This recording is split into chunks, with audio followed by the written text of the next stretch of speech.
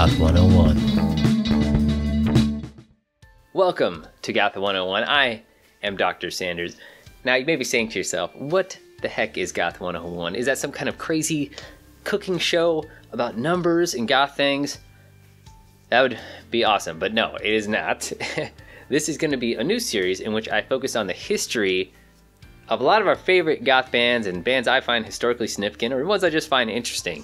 Basically, I'm going to take a look at each album released by the artist and give my own opinions of that record, see if I like it or not, if it, why I would enjoy it.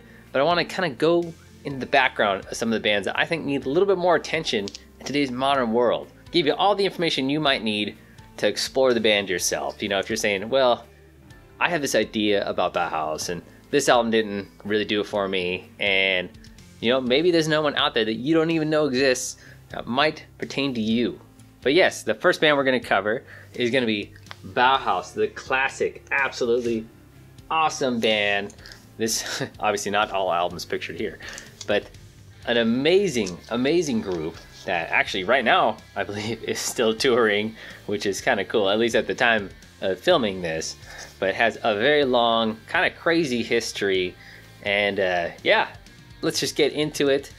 And I gotta say, if you're looking for a show where they just say, oh, here's this album, it's classic, so it's good automatically, I like it, that's it, it's probably not the show for you.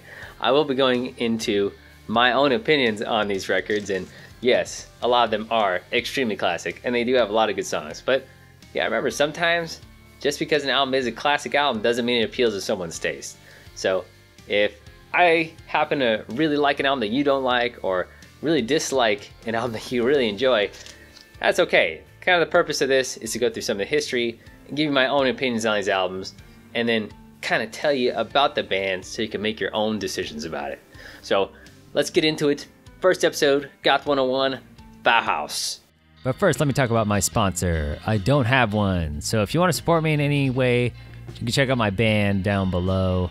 Play kind of like a surreal alternative rock kind of thing. Got some punk and goth tones in there. It's called Dr. Sanders, so check that out below, because that's the stuff I work on outside of these videos. Woo, okay. Bauhaus was formed in 1978 in the town of Northampton. The members consisted of Peter Murphy on vocals and various instruments throughout the years, Daniel Ash on guitar, David J on bass, and Kevin Haskins on drums. Surprisingly, this original lineup would remain together even every reunion over the decades. Guitarist Daniel Ash and brothers David and Kevin Haskins have played in several bands since childhood. But after the demise of their most recent group, Ash asked his school friend Peter Murphy to front the group. Having no musical experience, he reluctantly agreed. Ash was wary of bringing David J in due to wanting full control of the project, but of course he eventually relented. The band's original name was Bauhaus 1919 and was named after the art and design movement that began in that same year, although they dropped the numbers shortly after forming. The group is well known for their dark, atmospheric sound and look, but the band has evolved and incorporated many different styles into their releases. In fact, many people cite the band as the first genuine goth rock band, whereas artists like Susie and the Banshees and The Cure evolved into their dark sound.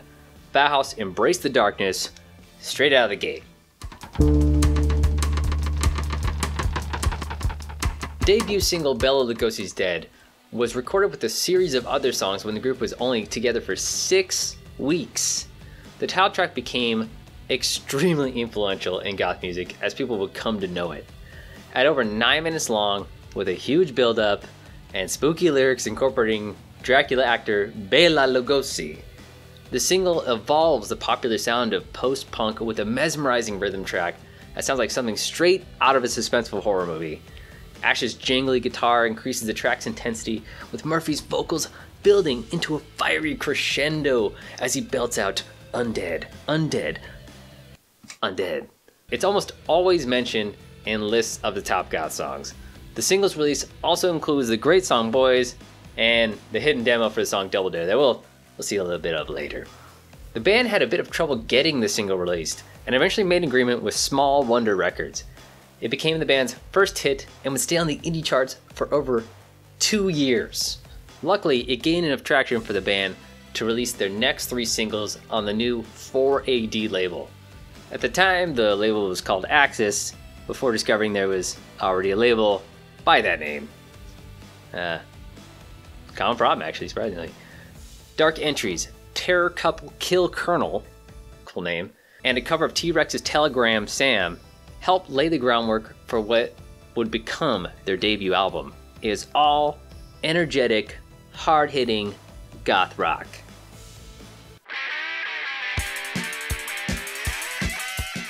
In the Flapfield, the band's first full length, would be released in 1980, and while many critics didn't seem to enjoy it, at least at the time, it connected with the public and even entered the British pop charts.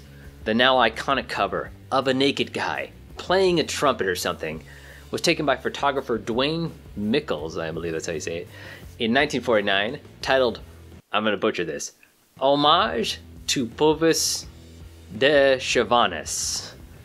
Probably not at all how you pronounce it. It's probably the most famous album with full frontal male nudity, at least that I'm familiar with. The music itself is a barrage of aggressive atmospheric goth rock, distorted bass lines, aggressive guitars, and pounding drums, along with crazy vocals.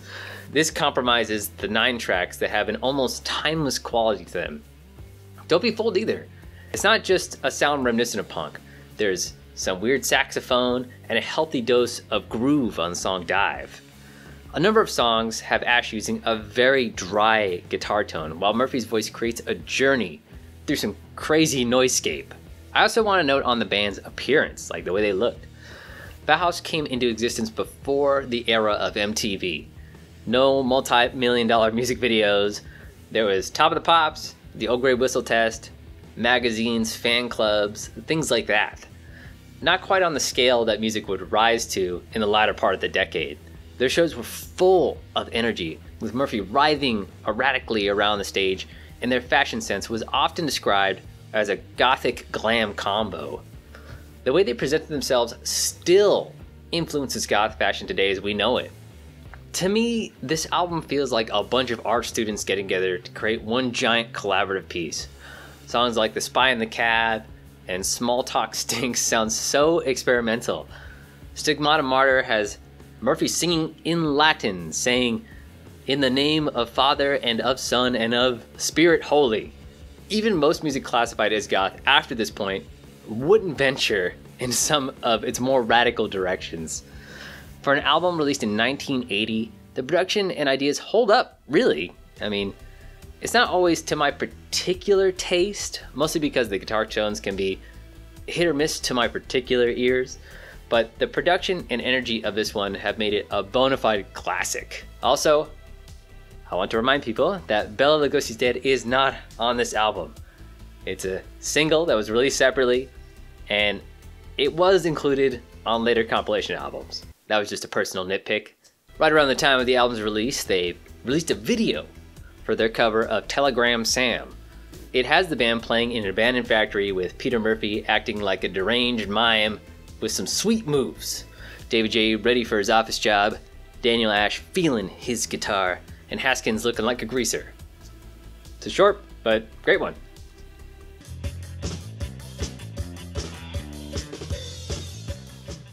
In 1981, just 1 year later, the band would release their sophomore album, Mask.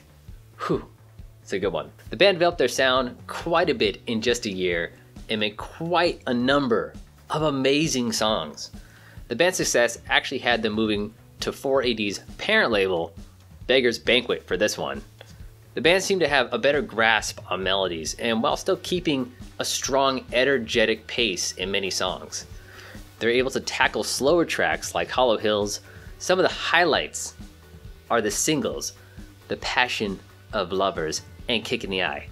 Ooh, both of which are so insanely catchy and highlight the band's ability to combine different genres into their own darker glam rock sound. It's like listening to David Bowie at nighttime. So many other groups that would later adopt the goth tag would probably never dream of creating a song like In Fear of Fear, but it just works for them so well.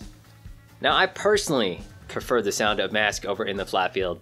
The sound seems more cohesive, and the addition of keyboards, acoustic guitars, and different guitar effects really make it a fun record. The decision to add in a few funkier songs along with darker tracks like The Man with X-Ray Eyes and the title track, it's just a great move. The album art is another story. Drawn by Ash, it's very unique.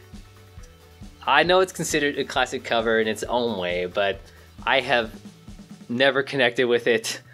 The gatefold actually shows more of the drawing, but the panda, angry robot, and staring guy, it's just confusing to me. I just can never pair that art with the music on that platter. I don't get it. I don't get it. But I don't know. You know, it's probably somebody's favorite album cover, I'm sure. A second music video was made for the song Mask, which is a trippy, dark, surreal horror type thing. The band wanders around in a creepy abandoned building and forest before each band member tries to revive an ash-covered Murphy who is asleep on some wooden pallets. David J falls down, and Peter now has a weird harness or something on his face. At the end, he reappears on the pallets to, I guess, be revived once again. To me, Bauhaus's music videos always showed that they were more of an artist type of group than a bunch of partiers. High concept with some interesting results. This was made the same year MTV debuted, and I'm pretty sure it wasn't in rotation on the network. The sound of the drum is calling. Again, just 1 year later in 1982, they released The Sky's Gone Out. 3 albums, 3 years. 3. This record has many of the same great things we've seen so far, but has a darker overall tone. The production takes another leap with bigger sounding tracks like Silent Hedges and Spirit, while still offering overt aggression with the opener, a cover of Brian Eno's Third Uncle. The instrumentation and vocals are still great, with the approach to songwriting almost seeming like a mashup of both Mask and In the Flat Field. Songs like In the Night have a heavy post-punk feel, but the Three Shadows Part 1 and the almost 6 minutes Swing the Heartache are experimental concoctions of noise. The highlights for many are Spirit and All We Ever Wanted Was Everything, the latter of which became the band's signature ballad. Exquisite Corpse actually has all 3 members contributing vocals before a song abruptly turns into a reggae track. It's very interesting. Only Bauhaus could do that kind of thing, I guess. But what a way to end a record. Honestly, this feels a lot less cohesive than the previous record. As many of us have stated, it feels like a few really focused songs and some unfinished ideas. Still, I mean, it's very good. Of course, I mean, it's Bauhaus right here. It's really good, and the standout tracks are just amazing. But it may have needed a little more time to sound as tight as the previous visions that they had with the In the Flat Field and Mask. The cover art again was handled by Daniel Ash, and this time I really enjoy it. It sort of looks like an eye with some trees growing on the perimeter of it. What's weird is that the Canadian art is just like all white. It's just like a white record, and like that's the title. It's really strange. A music video was made for Spirit with the band playing a theater hall of, well, spirits. There are creepy clowns and disappearing people watching the group. Haskins has a really weird drum kit for some reason, with has all these crazy cymbal stands. That's not normal. Ash plays his guitar with a drumstick before the spirits join the band on stage. It's honestly classic. I mean, it's as amazing as the album art, believe me. The same year, Bauhaus covered David Bowie's Ziggy Stardust for a BBC session. Now this one peaked at number 15 on the British charts, and it aided the band's back catalog of material, especially Sky's Gone Out, which I guess was, maybe not doing quite as well as they'd expected. But it's a pretty straightforward cover of the track from the 1972 album Ziggy Stardust and the Spiders from Mars, but it's a little heavier and has a bit more of a bombastic 80s feel to it. The Bauhaus version was released with a really cool cover evocative of the Aladdin Sane album art, and it included their third Uncle cover, so you got a single that has 2 covers on it, which is kind of cool.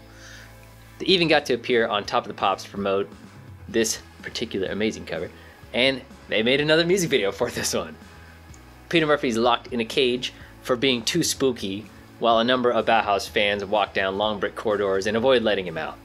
The band plays a show for the fans that ignored him earlier, and they all lose their effing minds. David J is in his usual suit, while Murphy and Ash embrace the goth fishnet look. I'm pretty sure everyone has just ripped off this particular look at this point from this music video.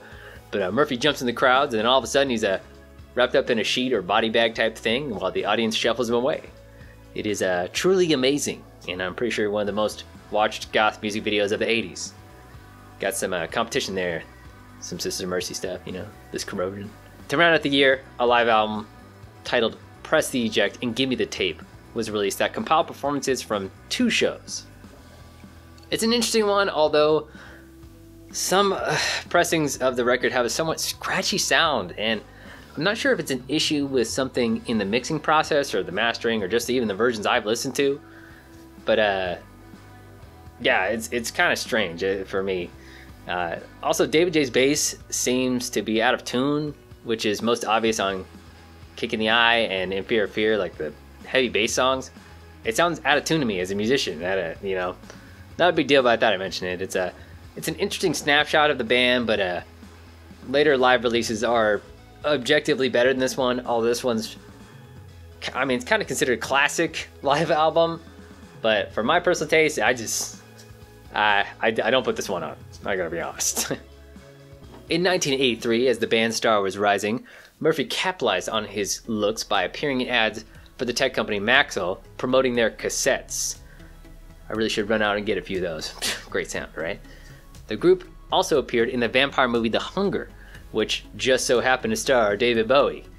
It's directed by Tony Scott, who also directed Top Gun and Beverly Hills Cop 2. Great movies, by the way. It's a crazy film about vampirism that probably needed some more Bowie in it. But the opening with Bauhaus playing Bela Lugosi's Dead in a smoking club as the main characters suck blood from their victim's neck is like the highest goth achievement on film. I mean, it's just ridiculous. The band doesn't appear in the rest of the film, sadly, but that moment really sets the tone. In fact, it's hard to live up to actually after that part of the movie. In fact, that was one of the issues, that the band barely appears, right? It's mostly Peter Murphy, you know, and everyone else gets like a little cameo, with the majority of the focus being on just Peter writhing across the cage and everything. So yeah, it was apparently a little bit of a sore spot. All this extra attention on the singer led to a growing tension within the band, and Peter himself later admitted that the attention kind of went to his head. He said, "My state was so confused. I'd be absorbed so much, allowing myself to be taken with fame and the idea of what we were. I became obsessed with it."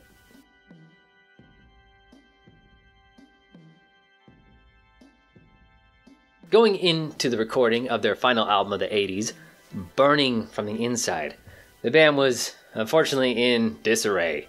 The infighting and disputes over songwriting led to them almost calling it a day before the group recorded a single note. But they agreed to go forward to obtain an advance from their label. Yeah, money, right? Just before heading in the studio, Murphy contracted a bad case of pneumonia and had to be hospitalized. He presumed the band would pause the sessions and wait until he recovered, but later received a phone call that they were making progress on the record. When the singer did return, he discovered several songs already tracked with vocals, which only irritated him more. They surprisingly made it through the recording process, but Murphy has stated in later interviews that he doesn't consider it to be a true Bauhaus album. Burning from the Inside, musically speaking, is a bit disjointed, like The Sky's Gone Out, but overall, I prefer the songs here. I mean, opening with the goth anthem, She's in Parties, the dark, moody guitar, and active bass line combined with the eerie backup vocals get the album off to a monumental start. I mean, this thing is just classic. The full version has another great reggae part, and I mean, man, this thing is played everywhere in goth clubs all over the world. Just totally amazing. The tracks that follow show a ton of variety, especially with both David J. and Daniel handling quite a bit more vocals. When Murphy takes a seat, he still delivers his trademark fiery spit takes, but you also get songs like King Volcano and Hope, which just have very odd structures. They just sound very unique. Let alone the piano-filled Who Killed Mr. Moonlight, which later became the title of David J's biography. I really enjoy the instrumentation of this album. The guitar has a very haunting sound to it. It does sound more polished in terms of production, but Antonin Artaud, I think that's how you say that, shows that the group still knew how to get down and dirty. A final music video was produced for She's in Parties with the band playing in another abandoned building. Peter Murphy goes to drink his tea, but then decides he doesn't want it. There's a soldier making sure the band keeps playing the songs. It's so cold that you can see the breath. There's shots of fishnet gloves, and the guard eventually gets in the car and drives the band away or something. The final shot shows a copy of In the Flat Field lying on the ground next to a copy of the She's in Parties single. But what's strange is the album art is actually different, as the image shown on it is actually the label on the vinyl single. So it's like it was like an alternate cover for the She's in Parties single that I haven't seen. So that's pretty cool little fact. Just right at the end you'll see it. The album will be released a week after the band played their farewell show at the Hammersmith Palais on July 5th, 1983. It actually sold better than Scott's Gone Out, but some attribute that to the buzz around the breakup.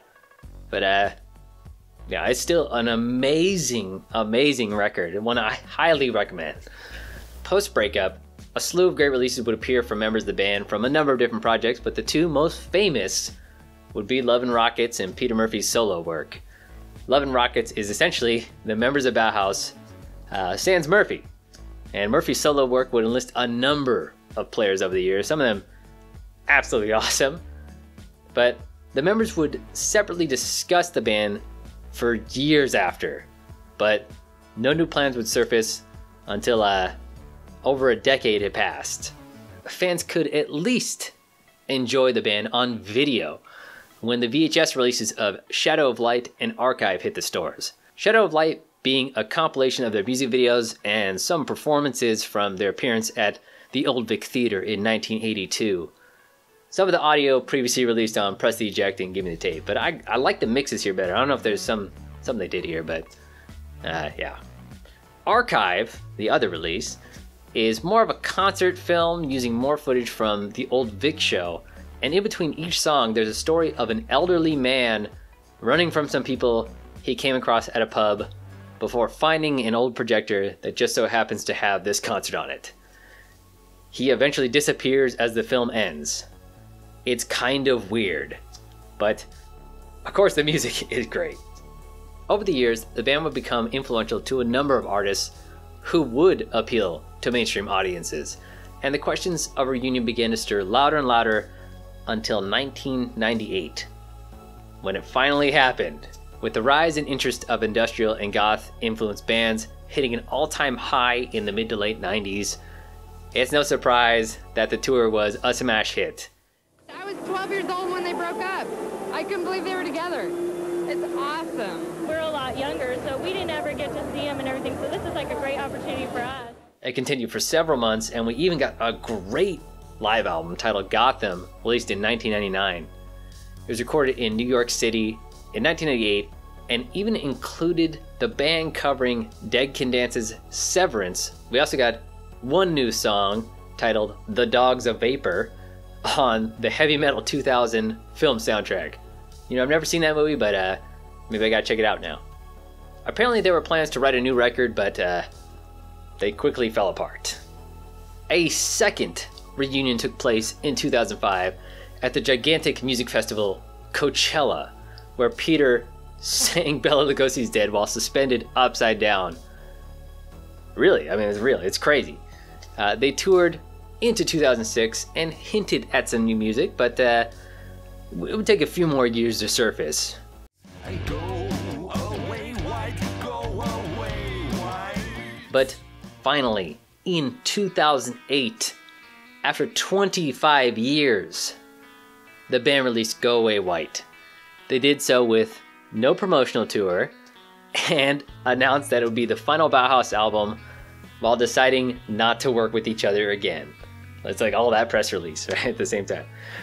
They were open about how difficult it ended up being to work with one another in the studio after all those years, recording in a little over 2 weeks with very little development past the first takes of songs. The band hoped to revisit and flesh out the recordings at a later date, but this never happened. The available material was edited into what we have today. The cover is an overexposed photo of the Bethesda Terrace. It's okay, but I'd be lying if I said I liked it as much as the previous ones, especially like This Guy's Gone Out and stuff. You know, the band just couldn't get along. And you can see their interviews for who they think might have been the cause of that particular falling apart. But, you know, honestly, I could say that just like the cover, I feel the same way about the music. I know I'm not the first person to say this, but this release does feel unfinished compared to the rest of their discography. It's definitely not bad, as the cumulative talent here, it does shine through, but I feel like they could have done more with some of these songs. Actually, a lot more. My main complaint is the repetition of riffs and hooks. It does feel spontaneous in a way, but this is a band who had already excelled at capturing lightning in a bottle for several albums and has already demonstrated so much energy. I don't mean to completely dismiss this release, but sonically and structurally, I find a lot more enjoyment from the 80s records. So Love and Rockets releases and Murphy's solo records, which pains me to say. It's awful. But if you happen to enjoy it, then that's great. But outside of a few moments like Undone or Black Stone Heart, it just doesn't hold my attention. I mean, it's disappointing. So the band went back to releasing solo albums and working on different projects until late 2019, when it was announced that the original lineup would come together once again to tour. It was delayed due to a number of issues. Some you could probably guess. Actually, also some health issues. But as of saying these words, the tour is still continuing. Still no new songs, but any Bauhaus is appreciated. Of course, as I was editing this video, Bauhaus, after over a decade, decided to release a new song, which is just my luck with these kind of things. But they released a new song called Drink the New Wine, and it is awesome. I like it. It's on the more surreal side of Bauhaus, and I wish that Go Away White was more of this kind of material. But let's hope for a new record. That'd be awesome, wouldn't it? Well, that's it so far. But let's quickly go over my live album recommendations, because there's a number of them that have been released, especially after the band broke up. And yeah, I mean, I'm just going to give my quick guide for this. So, Rest in Peace, the final concert. It recorded their final show of the 80s. It's a great set list. It's a horrible recording. The quality's terrible. So, fans only on that one. You got to really be into it. Live in Studio 1979. It's essentially a giant rehearsal of their early material. Like, I think it's even before the first album. So it's interesting to hear them so rough, but again, mixing quality is not great. So probably, again, fans only. Gotham, amazing, absolutely amazing. 5 bats out of 5. This is for when it captures a show from 1981. It's amazing, sounds great, performs to strong. Totally recommended. Might be my favorite. 5 bats, 10 bats, whatever. That's it. That's all of the Bauhaus things I'm going to talk about here today. I may cover some other stuff in the future, but hopefully that gives you some knowledge about the band and kind of get you into the mood to hear one of the first goth bands, or one of the first, well, you heard what I said. So hopefully you've enjoyed this one. You have learned something. You found it interesting. Let me know what bands you want me to cover on Goth 101, because yeah, yeah, it's a lot of fun digging up some of these old magazines and different stuff to cover. But I love hearing this music and listening to it in depth. I just like share my opinion and all that stuff, and hopefully I wasn't too hard on some album that defined your life and you thought was amazing and you're surprised I hate. But knowing my opinion on some of these records, that probably happened to at least one of you. So again, you can enjoy, subscribe, like, follow me, all these things, and make sure you stay spooky. I'm very glad that this video is done being edited as I'm looking at it. Took many hours. I put some of the sources and some of the places I got some of my information and different fan photos from over the years below if you want to check those out. Tried to credit everything where I could that wasn't obvious. Just in case I missed something, let me know. But I also used the book Dark Entries, Bauhaus and Beyond, which was like a really old biography of the band. But there was some great information in there. Took a long time to compile all this together. So yeah, I hope you enjoyed it.